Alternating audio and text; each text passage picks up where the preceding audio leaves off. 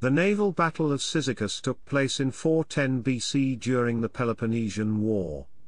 In the battle, an Athenian fleet commanded by Alcibiades, Thrasybulus, and Theramenes routed and completely destroyed a Spartan fleet commanded by Mindarus. The victory allowed Athens to recover control over a number of cities in the Hellespont over the next year. In the wake of their defeat, the Spartans made a peace offer, which the Athenians rejected. Chapter 1, Prelude. In the wake of the Athenian victory at Abydos in November 411 BC, the Spartan admiral Mindarus sent to Sparta for reinforcements and began working with the Persian satrap, Pharnabazus, to plan for a new offensive.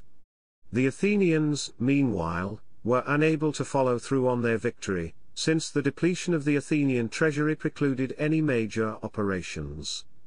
Thus, by the spring of 410 BC, Mindarus had built a fleet of 80 ships, and with the support of Pharnabazus's troops, besieged and took the city of Cyzicus. The Athenian fleet in the Hellespont withdrew from its base at Sestos to Cardia to avoid the superior Spartan force, and ships under Alcibiades, Theramenes, Thrasybulus that had been dispatched to raise money combined with this force, creating a fleet of 86 ships. This fleet, along with a force of land troops under Scherias, set out to the Hellespont to challenge Mindarus. Chapter 2, The Battle.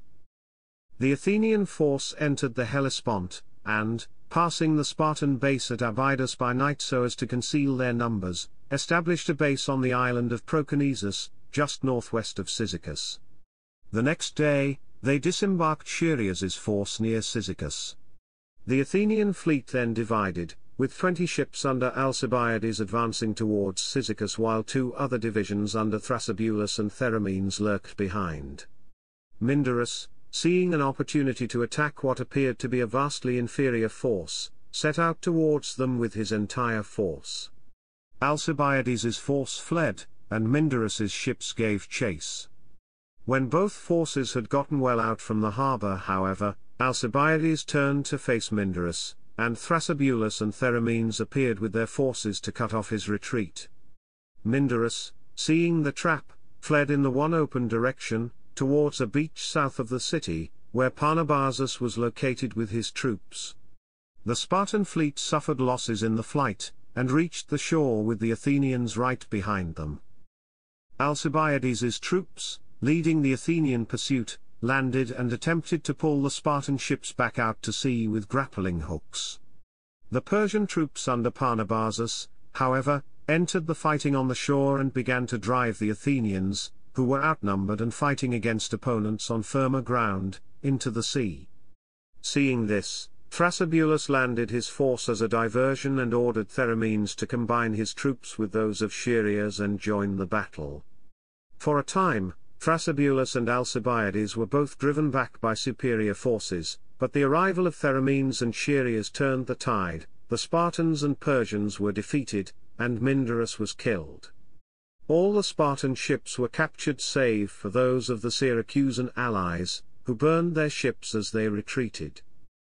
Chapter 3, Aftermath. In the wake of this dramatic victory, the Athenians had full control of the waters of the Hellespont. The next day, they took Cyzicus, which surrendered without a fight. An intercepted letter from the Spartan troops, stranded near Cyzicus, reads, "The ships are gone. Mindarus is dead. The men are starving. We know not what to do."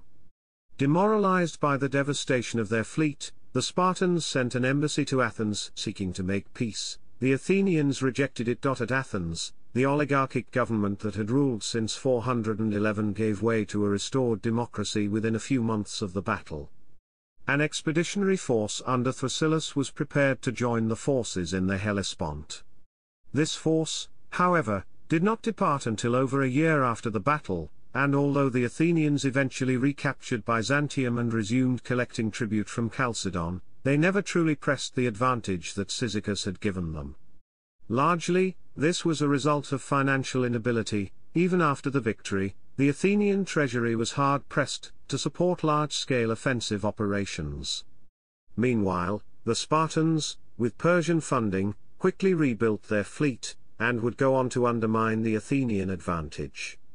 Athens would win only one more naval battle in the war, at Arginusi, and their defeat at Aegospotami in 405 BC would bring the war to a close.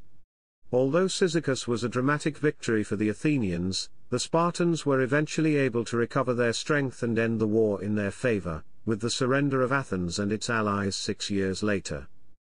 Chapter 4, Sources. Diodorus Siculus, Library. Kagan, Donald. The Peloponnesian War, ISBN 0670-032-115. Xenophon? Hellenica.